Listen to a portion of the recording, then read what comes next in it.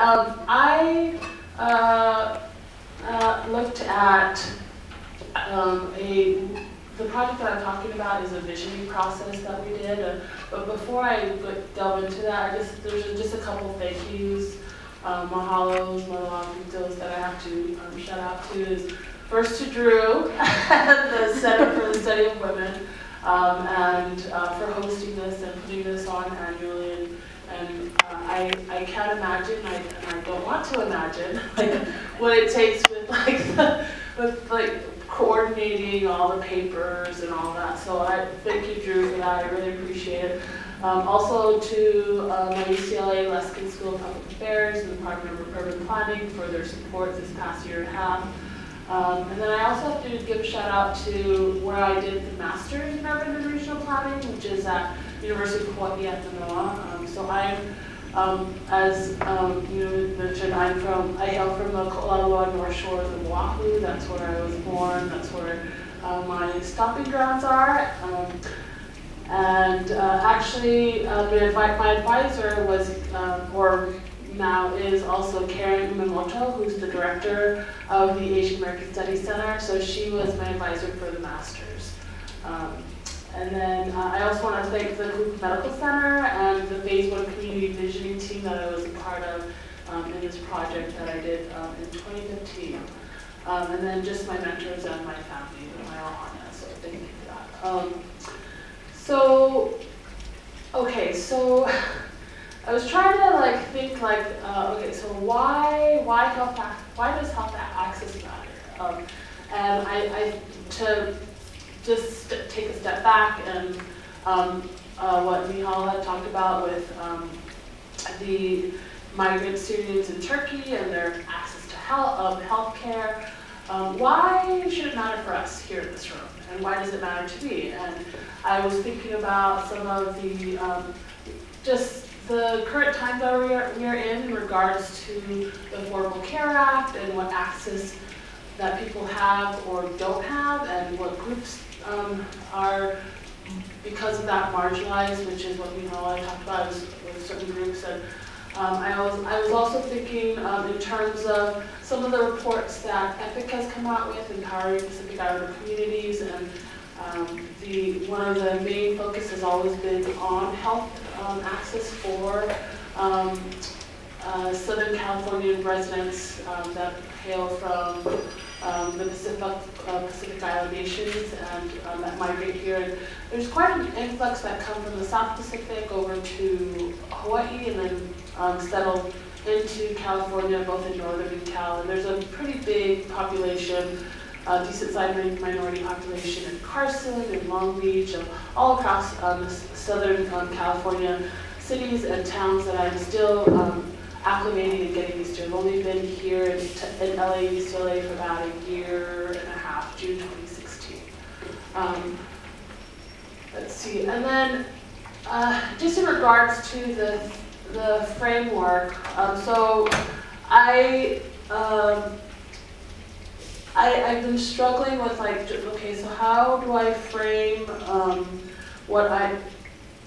how do I distill what I'm looking at in regards to health access for Pacific Islanders, Tongan Americans like myself that are part of the diaspora, and those in Southern California and across the country here in the US.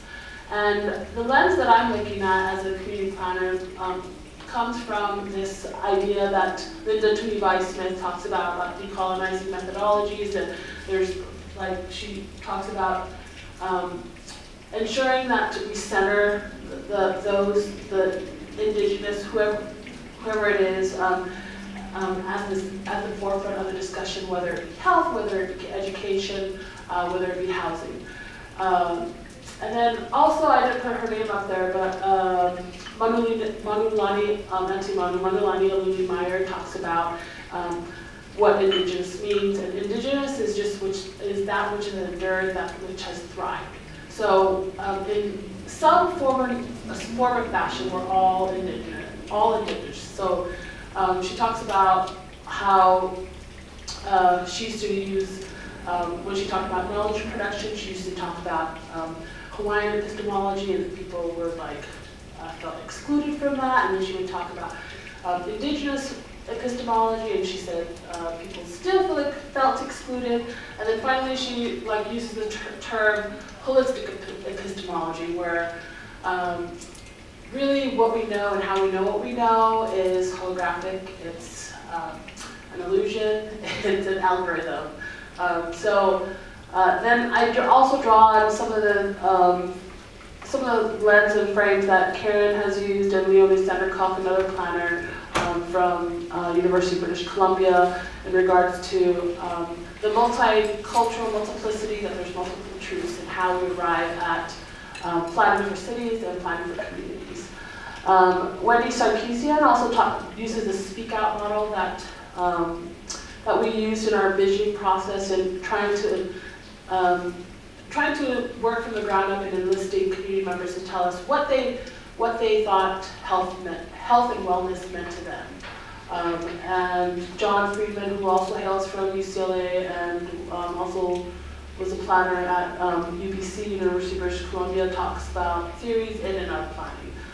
So it's a work in progress. As a planner, one of the things I talk about is that you need some sort of model or diagram, and then you've made it to in regards to the framework.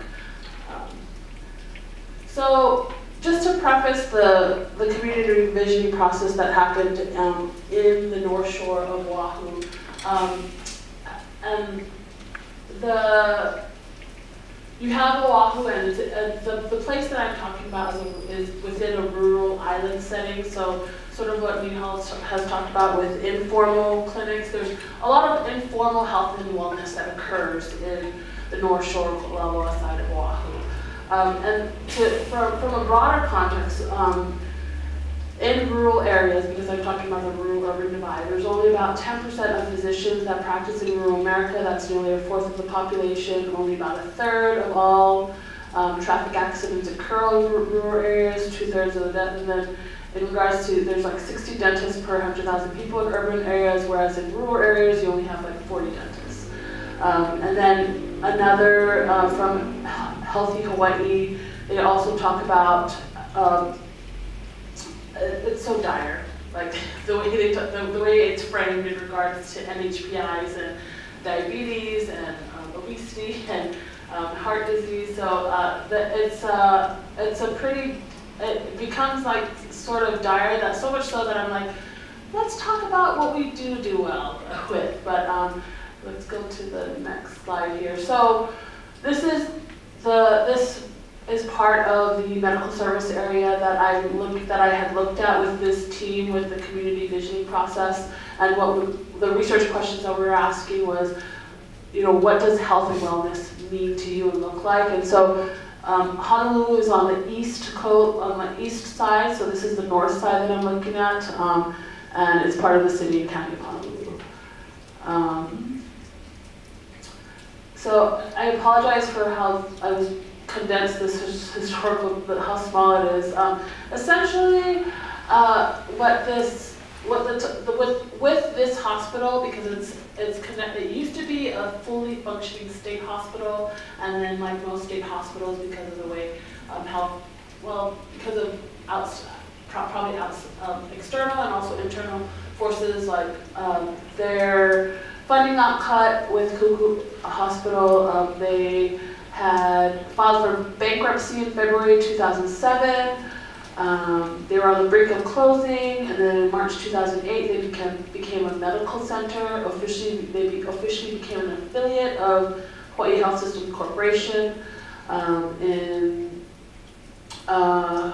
2012, again, the medical center was close to its Chapter 11 bankruptcy. And so there was a lot of ebbs and flows with the hospital in this rural area, and it being state-run, a state-run hospital, and it having a lot of issues in regards to funding.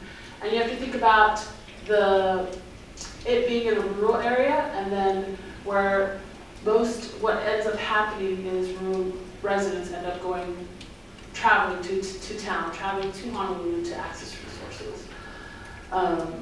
Let's see. And then, so what we had done with this visioning process is we held several visioning meetings and several town hall meetings. And we interviewed and spoke with the staff at the medical center. We also held a town hall meeting.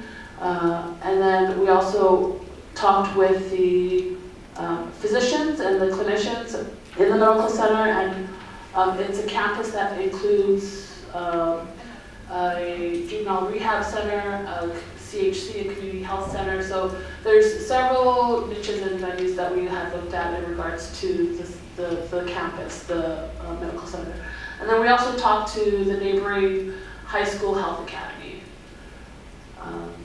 And then what I got overall from the themes in regards to this visioning process and what folks in this rural area were looking at as far as health and wellness is, first, that they simply did not know what the hospital, what the medical center was offering. So just improving communication, improving outreach to your residents. So the medical center offers like dialysis services, and a majority of the residents at the town hall meetings were like, well, we didn't know that. Like we were traveling like an hour away to go get dialysis. And so just the outreach that the medical center could do in regards to ensuring that residents knew what was offered.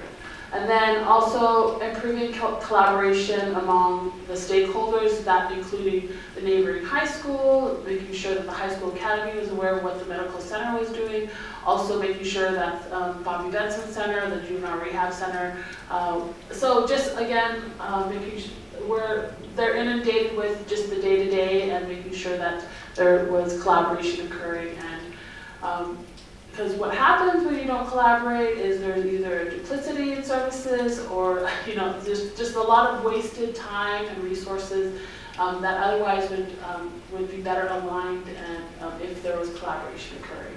And then just developing, I apologize for the prevention, developing prevention and wellness systems, and looking at health and wellness holistically. Medicine and Western thought of the way we arrive at health and wellness is like cut up into squares and like, separated and compartmentalized. And the way that Indigenous scholars have looked at health and wellness is with like holistically, that it's a circle, it's not boxes. So I'm still wrapping my head around what that means for me as a planner looking at Indigenous ways, non-Western approaches to planning and to health and wellness.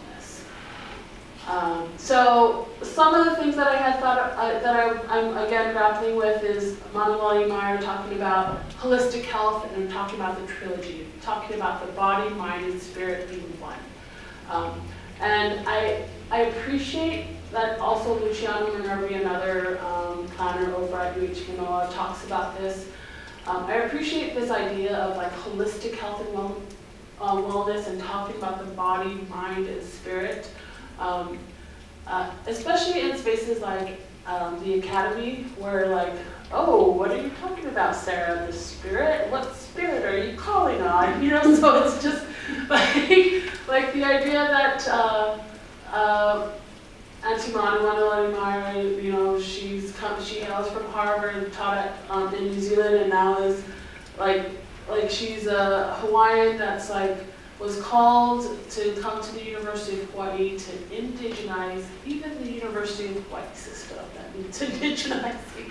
So just thinking about what that looks like in regards to holistic health. And then I also, because Manuel Meyer was looking at talking about holistic epistemology, I'm grappling with how social media and how our technology for like our health technologies differ now, because there are social media platforms that medical centers that like KMC, Kaluku Medical Center, uses Facebook and Instagram, and what that means in regards to virtual public spaces of health and wellness.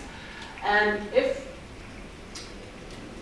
if it's actually a good, like if it actually does, I have to put away my phone. Like the only reason why I have this computer up is because I didn't print my paper. But it's like, how does, again, I'm grappling with that. How does like medical technologies in virtual public spaces, how is that being informed by how we think about health and wellness, how we think about holistic health?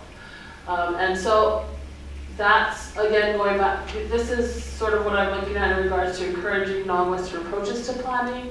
And I think that's it. Thank you.